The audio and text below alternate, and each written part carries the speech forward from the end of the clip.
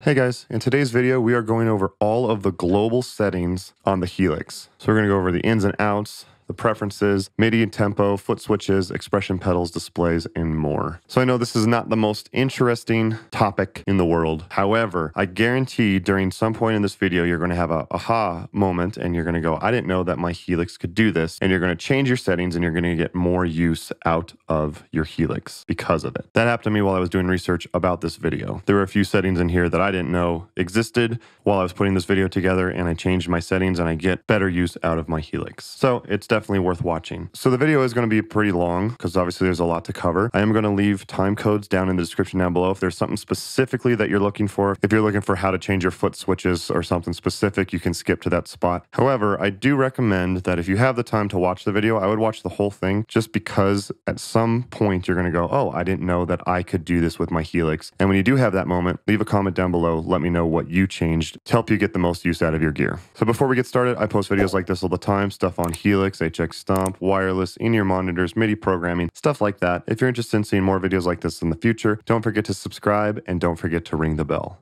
All right, let's get started. So you can see there's 6 different sections: ins and outs, preferences, MIDI tempo, foot switches, expression pedals, and displays. I was going to go in order, but I'm going to do this in what I think is going to be most interesting for you. So I'm going to start with the bottom row, actually, and then I'm going to do preferences and MIDI/tempo, and then I'm going to end with ins and outs. I think ins and outs is the most complicated. So in order to keep this video as interesting as possible, that's the order I'm going to do it in. The way that you get to your global settings, if you don't know, wherever you are, push the 3 line buttons up here, down at the bottom, global settings. Okay, so for foot switches, so Stomp Select, you have off, touch, press, or both. So what that does is there's something really cool with the Helix. So when I tap the side of this chorus button or the tremolo right here, see how it loads it up on the screen? So if I want to change the parameters really quick, if I say I'm like, oh, the rotary drum, I really want to change the parameters really quick and I really want to change the drive. Oh, I want to change the chorus, tap the side, and then what? I'm going to change this parameter. That's really helpful. If you don't want that to happen, you can turn it to off. Now, when I tap, the side of it, it doesn't change anything. It doesn't select that pedal. Putting it back on. Now you can see that it does select whichever parameters I've touched the side on. You can also set it to press. So when I touch the side, it doesn't do anything, but when I press it, so when I press the button, then it loads it up. See how it loads it? So when I push the tremolo, it'll load the tremolo, and I can mess with the parameters. And you can also set it to both, so if you tap the side or if you touch it, it automatically loads it. To me, I just like having the touch because then it's really quick. Oh, I really want to change the tremolo. I don't have to search for it, and I can change the parameters here, which is pretty convenient. Then also just a really quick shortcut. Say you didn't like what you did, and I want to set it back to where it was. Just tapping the dial. So say I set the level up to wherever I set it to. Pushing the button will set it back to its original parameter settings. All right, scrolling over. Preset mode foot switches. So you have a lot of options here. You have either 8 presets, preset stomp, stomp preset, preset snapshot, snapshot preset, snapshot stomp, stomp and snap, or 8 snapshots. So what that does, as you can see right here, I use snapshot mode. If you're not familiar with snapshot mode, I did a whole video on it, so be sure to check that out. But so here's my clean, here's my distortion, here's my lead, and here's kind of just like a general overdrive. This is my main setup because I have this set to 8 snapshots. If I change this to 8 presets, now it's set to preset. Or if I want presets on top, so see it says preset/stomp, so that's preset up here, stomps down here. Or I can set it to stomps up on top, presets on the bottom. What I actually have decided to switch to is stomp and snapshot. For the most part, I usually have 4 tones: a clean, a distortion, a lead, and this is kind of just like a overdrive, so it's kind of halfway between distortion and clean. But then I can have access to different controls up here, which is definitely convenient. So if I don't plan to use 8 snapshots, I don't need to use that. Sometimes, however, I do like to have 8 snapshots. Depends on the gig that I'm doing. So again, I'm going to leave it just on 8 snapshots just for this video. So also, stop mode foot switches. Do you want 8 or 10 foot switches. So this is when you're in stomp mode, which again, this is why I like snapshot mode, because I can be in snapshot mode and then hit mode and have access to all of my pedals. When you set, so right now it's set to 10 foot switches. So I have 10 of them, 5 up here, 5 down here. If I set that to 8, now these become bank up and down. So then I can change to different banks if I really wanted to. To me, I leave it on 10 because in order to get to bank, I just push mode and then I can go to bank. So to me, I've set that to 10. I believe by default it's set to 8. So I switch that to 10 so I have more access to the different buttons I want. Snapshot mode switches auto return or manual return. So this one's a little bit more complicated. So I'm gonna put this back to 8 foot switches. So if I push the 2 bank buttons together, it loads the snapshot mode. And then to push the same 2 buttons to get back to stomp mode. So snapshot mode auto return. So when I'm in here, so I switch to lead, then it gives me access to all my individual pedals instead. That's the setting for auto return. If I want manual return, when I'm in snapshot mode and I load snapshot, it doesn't go to the blocks. So I can just change between the snapshots. And then in order to get out of it, I hit cancel in order to go into the controlling the blocks. Does that make sense? It might be a little bit confusing. So again, in order, you have to be on 8 foot switches. When you're on 8 foot switches, you push these 2 buttons together to get to your snapshot mode. After you select a snapshot, do you want it to stay in snapshot mode, which would be manual return? So it just stays here, or do you set it to auto return? So then whatever preset I select, whatever snapshot I select, it automatically goes to stomp mode. Banks up and down switch. So what do you want these two to do? Do you want it to be bank? Do you want it to be preset up and down? Or do you want it to be snapshot up and down? I have a feeling most of you are going to use bank up and down, but if you want to, move preset up and down, you can do that. And if you just want to swap up and down, so see how this is down and this is up. Oops. So while I was setting this up, it was already there. This is up and this is down. That makes the most sense. This is up and this is down. If you want to swap it for some reason, you want this to go up and this to go down, you have that option. All right, scrolling over to expression pedals. All right, expression 1, 2, and 3 polarity, normal or inverted. So you have 3 expression pedals with the Helix. You have the one that's built in and they have 2 extra inputs. Most of the time, for the first one, you're probably not gonna have to change it, but with the second one, if the expression pedal is not responding the way you want it to, so say you have an external volume pedal, right? And normally when you have a volume pedal, when you push the volume pedal down, it brings the volume up.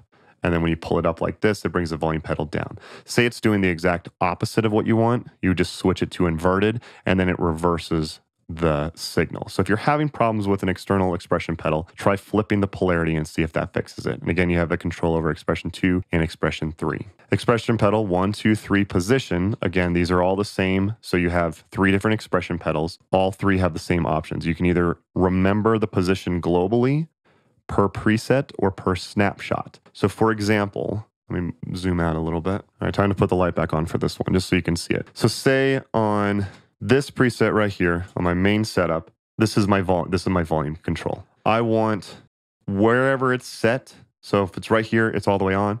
When it's right here, the volume's all the way off. If I want it to always remember where it's at, it doesn't matter what preset I'm on, I just set it to global. So now whatever it's set at, the Helix remembers that the volume is set here. If it's set, at 100% and the volume's up, and I switch to different presets, so I go to this one, then load this one, it always just remembers where this is at. However, for example, if I want this to remember per preset, so now when I load this one, Halo, I program it to remember, I want it to start at 49% or 50%, and I save this preset with expression pedal 1 at 50%. Whenever I load Halo, it will remember that expression pedal 1 is set at 50%.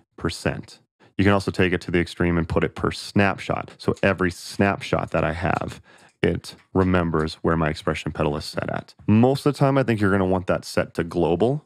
That's going to be my guess, but it all depends on you when you have that control over expression pedal 2 and expression pedal 3 as well. All right, back to dark mode so you can see what's going on. All right, scrolling over, we are now to displays. Dim/bright for the LED you either have off or you have it on dim. So if you look, see how, you know, the distortion is like this orange color. Any modulation is blue, delay is green.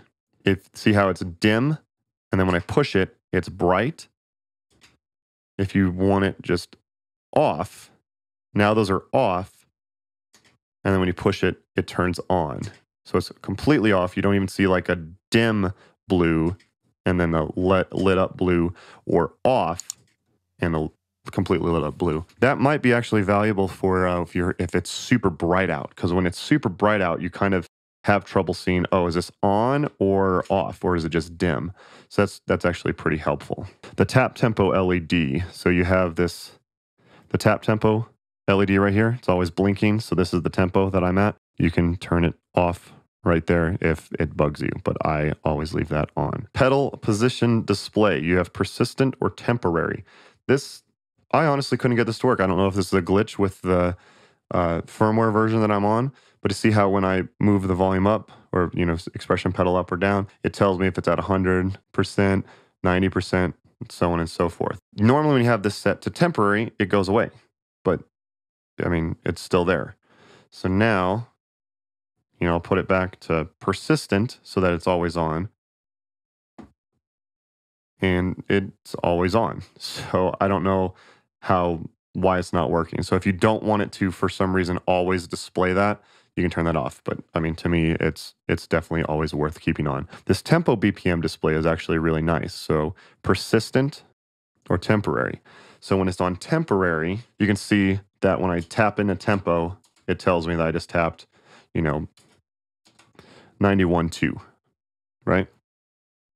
But if I leave it on persistent, it'll always just tell me that's on 91.2. So that's actually really nice, because I don't need to remember that this is, you know, the tap tempo.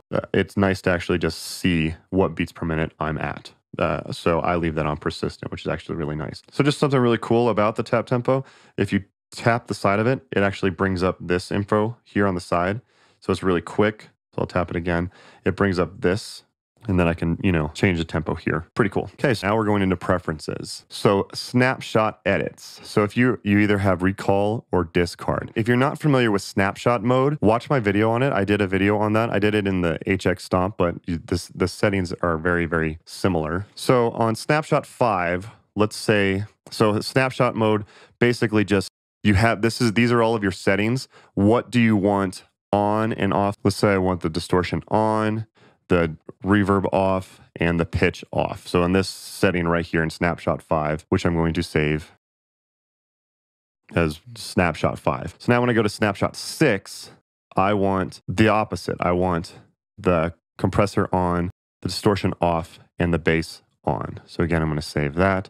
So now you can see when I switch between those, see how they turn on and off. So on this one, the first two are off and the first one's on. This next one, it's the reverse. But you have this option of discard or recall. So what discard does means that if I'm on snapshot 6 and then, you know, I go to this mode and I turn volume pedal off, the graphic, you know, whatever buttons I decide to change in here, and then I go back to snapshot mode. If I go to snapshot 5 and then back to snapshot 6, it's going to discard every change that I made. It's not going to remember it. So that means whatever I have saved for snapshot 6, it's going to just always go recall snapshot 6 as I saved it. Now, with recall mode, I'm going to turn those 3 settings off. Now watch what happens. When I go to snapshot 5, I'm playing around in snapshot 5. I go back to snapshot 6. It remembered all of those settings that I just made. So whatever I did last in snapshot 6, it remembers that. I leave that on discard because I always want snapshot 5 to be exactly how I saved it. Snapshot 6 needs to be exactly how I saved it, so on and so forth. Okay, so the tap tempo pitch. This is actually really useful, and I actually changed the settings on this. So you have authentic or transparent. So what happens is when you play like a delay, so that's a delay sound that I have. When you change the tempo while it's echoing, See how it does like that weird like chipmunk type of thing, or it makes it sound like it's going to space? Let me actually set the delay up a bit just to make it easier. So let's do a nice slow tempo. See how it makes it all sound all weird and pitchy and stuff like that? If you don't want that sound, set it to transparent. So now I'll set it back to a slow. See how it changes and it doesn't make the pitch sound all weird? It's nice and slow.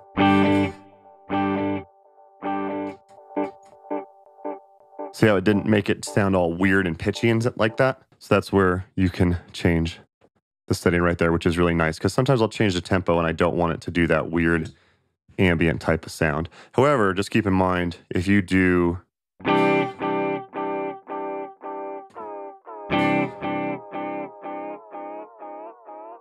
that type of thing where, you know, you mess with the milliseconds because you want that type of sound, it doesn't matter what your settings are here, it just changes the tap tempo.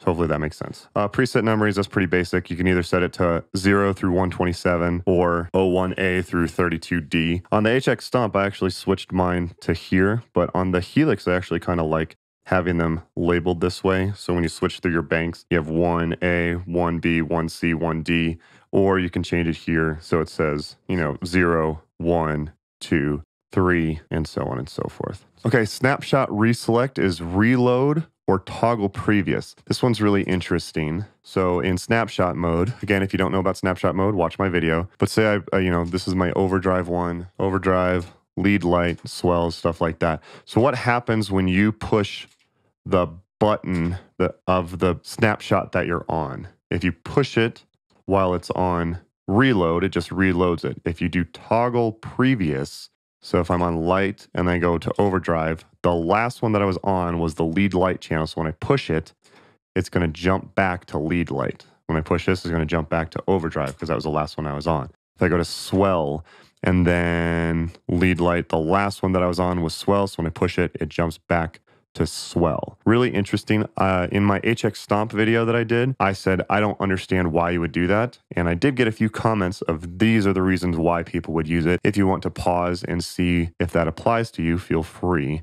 I just leave it on reload personally. Okay, joystick encoder, model or selection. So this is interesting. So when I move the joystick, you can see that it, you know, when I push like left or right, which way does it go? But when I twist it, what happens is right now it switches through the modulation because that's the one I'm selected on. So it'll scroll through those.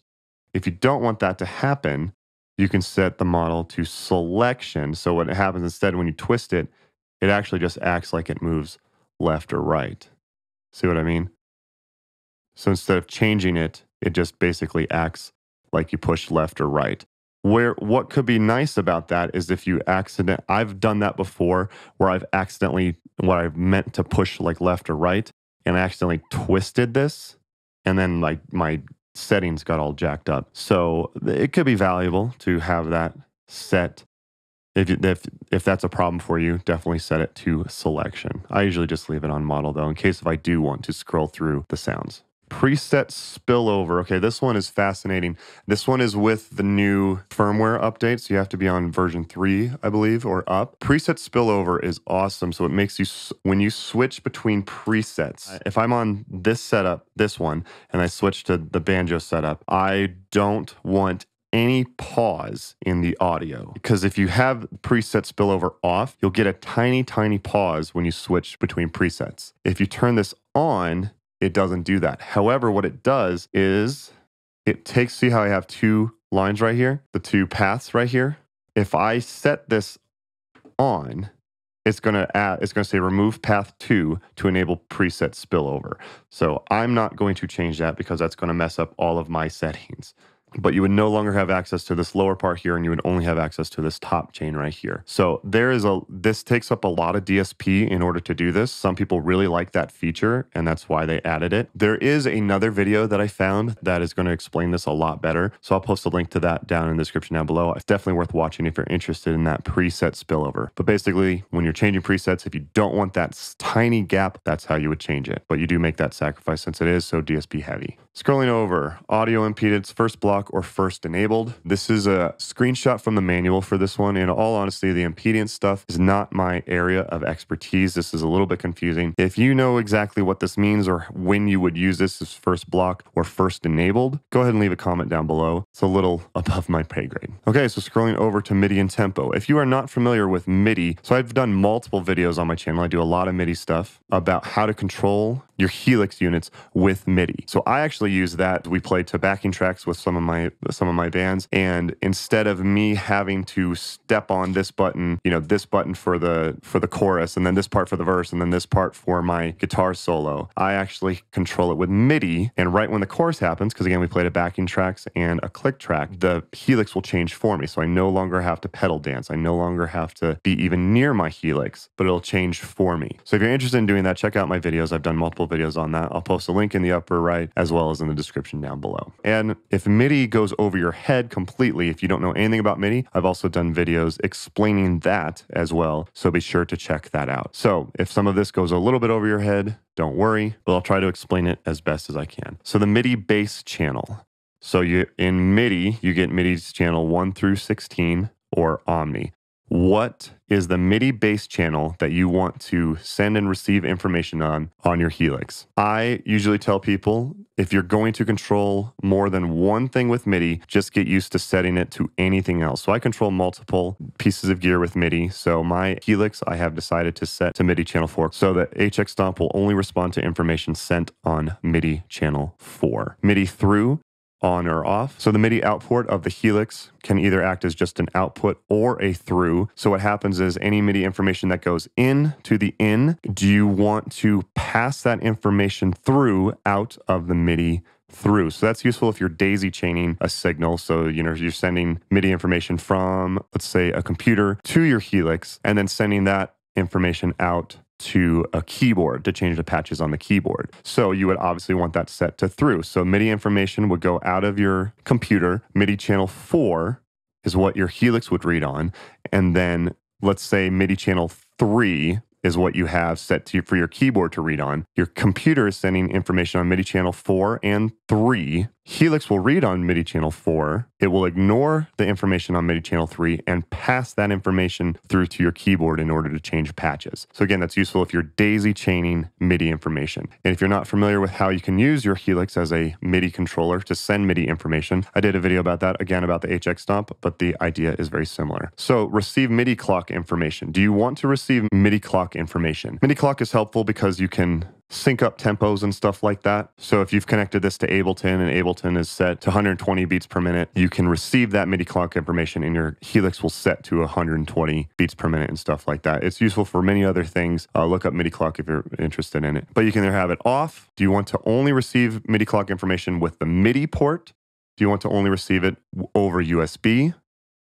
Or do you want to just auto receive it wherever it gets MIDI clock information from? It listens. Do you want to send MIDI clock information? So receive is useful if you're getting the MIDI clock information from something like Ableton or something like that. Send MIDI clock is if you want the Helix to be the MIDI clock information. You really want it to send the MIDI clock information to somewhere else. So do you want to send that out via the MIDI port, USB, or both? Or you don't want to send anything. All right, so that's MIDI stuff. Tempo select. This is really cool. Do you want the tempo to be remembered per every snapshot, per every preset, or just globally, whatever you have it set to, it remembers? So I actually have this set to per preset. And the reason why is because you can see here, I have all of, this is my old band, but all of our songs have their own different preset because I have, you know, different sounds that I wanted to use and blah, blah, blah. But this song, for example, is at 220. That's where I want the delay set to. This one was set to 216. This one is set to 132 because we play to a click and backing track. So I wanted each song to automatically be synced with the correct beats per minute. If I did not want that to happen, I could just set it to global, and then it doesn't matter what I switch to. See, it's still on 120. And let's switch to this one.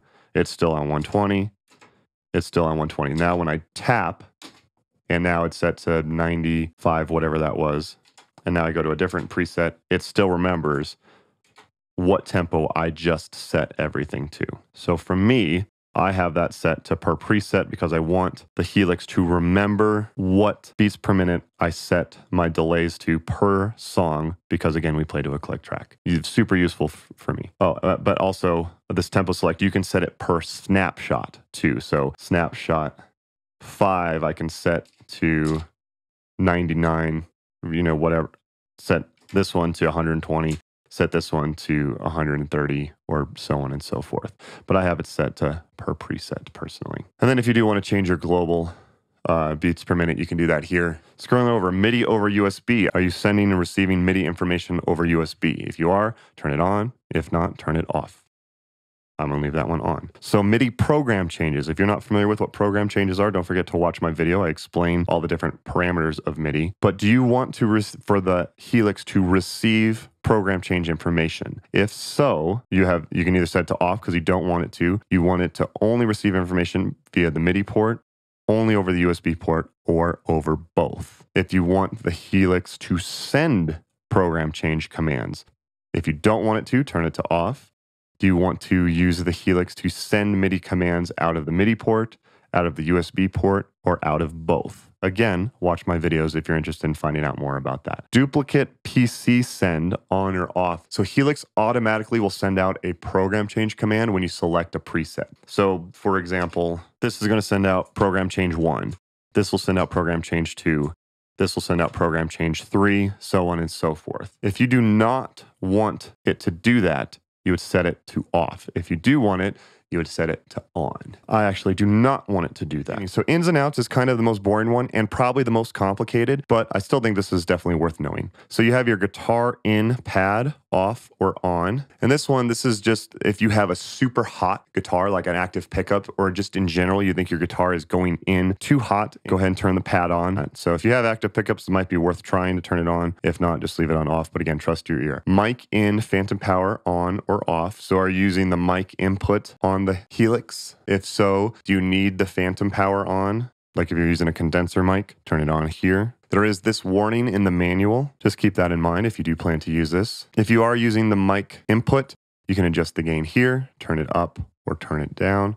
Goes from 0 decibels up to 60 decibels. So the mic in low cut. So the mic input, you get your own EQ settings. So it's nice to scoop out, probably 90 to 100 hertz. It's useful to scoop out anywhere from like 80 to 100 because you don't really need anything lower than that for voice. So the USB in 1 and 2 destination. So this just sets the routing of the USB audio. If you're not using USB audio, you don't have to worry about this. But do you want the USB audio to go out of the 1/4-inch outputs in the back, just the XLR outputs in the back, or both? So the USB 1 and 2 bypasses all the processing of the Helix. So it's nice for like backing tracks and stuff like that. This is the USB in trim for a USB 1 and 2. This just sets the level of incoming audio from USB 1 and 2. So you can change the audio here if you need to turn it up or down, but most of the time you're not going to have to worry about that. Scrolling over. So 1/4-inch outputs, line or instrument. So trust your ear on this for the most part. In general, you want to set this to instrument if you're running into like an amp or something like that. So if you're going guitar into the Helix and then Helix out to an amp or other pedals and then an amp and stuff like that, set it to instrument. If you are like me and you use it direct, go ahead and set it to line. So the XLR outputs, do you want it set to mic or line? If you're going into something that's expecting a mic level signal, use mic. If you're going into something like a line level input on a mixer, set it to line. If you're unfamiliar with info on mic versus line level, I'll post a link in the description down below so you can find out more about that. Mic is quieter, line is louder. But again, this isn't really a video about that. Link is in the description down below. If you're interested in finding out more about that, you can just set it here. So send 1 through 4 all have the same option, instrument or line. All 4 of them have that same settings, instrument or line. So again, watch that video in the description if you aren't familiar with the differences. But in general, if you're using the send and return, if you're sending out to another pedal or something like that, set it to instrument. If you're using it with line level processors to connecting stuff to like connecting the Helix with like keyboards or drum machines or something, set it to line. So again, super basic. Instrument is quieter, line is going to be louder. If it's too quiet, try setting it to line. If it's too loud, set it to instrument. Again, trust your ear on this and watch that video if you're interested in finding out more. All right, so this next part right here is pretty complicated. I had to look this one up. So with the Helix, USB out 7 and 8 are used for recording a direct signal, which is nice to have for reamping. This setting here chooses which inputs will send a completely dry signal to your DAW for recording. So if you're recording in Logic or something like that, USB 7 is going to send a completely dry signal from either the guitar input, the aux input, the Variax input, Variax mags, or the mic input. And then USB 8, you have the same options. Set it to guitar, aux, Variax mags, or mic. If you are interested in more videos on reamping, there will be a link in the description down below. All right, next up, the volume knob controls. So the master volume knob, this guy right here. So this knob right here, the master volume knob, what outputs do you want to be affected by that knob? So you can set it to multi, XLR, and quarter inch, just quarter inch, just XLR, or just the digital output. Most of the time, you're probably going to want that on multi because you want to turn up and down everything. That's your master volume control. So what you could do is you could set this to just quarter inch out to send the quarter inch out to just a personal monitor. So you're using it as a monitor to listen to on stage. And then XLR goes to front of house to be mixed. So now when you turn up your volume, it's not turning up the volume in the front of house. It's just turning up the volume to your personal monitor that you're using. So that can be really useful because you obviously don't want to be turning up and down the volume to what signal you're sending to front of house in order to turn up your personal monitor. You're going to drive your sound guy crazy. So whatever you have this set to, everything else will be set to unity gain. So if I set this to quarter inch and XLR out, digital output will just be unity gain. If I set it to just XLR, quarter inch out will be to unity gain. If I set it just to digital, quarter inch out and XLR out will just be set to unity gain. And this doesn't do anything to the volume. So I have this set to multi. Headphone monitor. So what do you want to hear? What signal do you want to hear out of the headphones? Do you want to hear only what's going out of quarter inch? Only what's going out of XLR?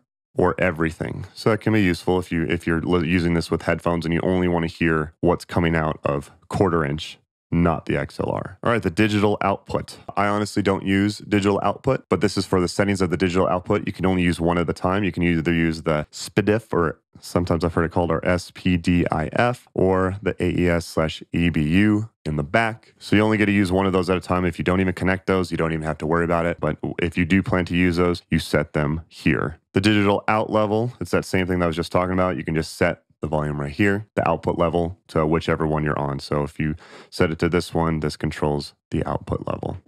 All right, scrolling over to one more, you also have control of your sample rate right here. You have your standards, 44.1, 48, 88.2, and 90 kilohertz. This is the sample rate of the digital out. So again, if you don't use digital out, you don't really have to worry about it. All right, so that is basically it. You guys made it to the end. There is something I do just want to go over really quick with you.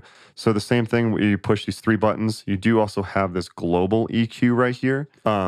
Something that I like to do is I actually like to put a low cut in everything below about 80.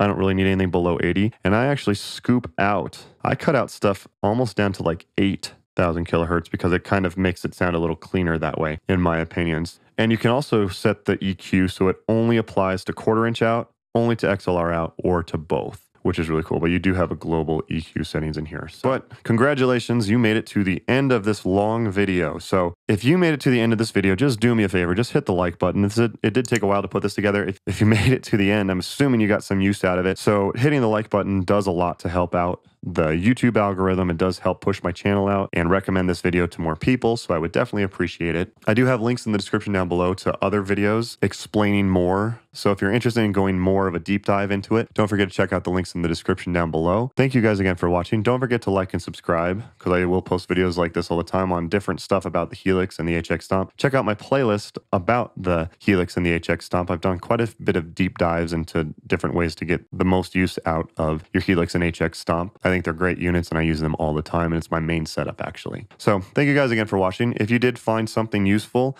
that gave you your aha moment, don't forget to leave a comment down below. Let me know what parameters you changed. Thank you guys again for watching. Don't forget to like and subscribe, and I'll see you next time.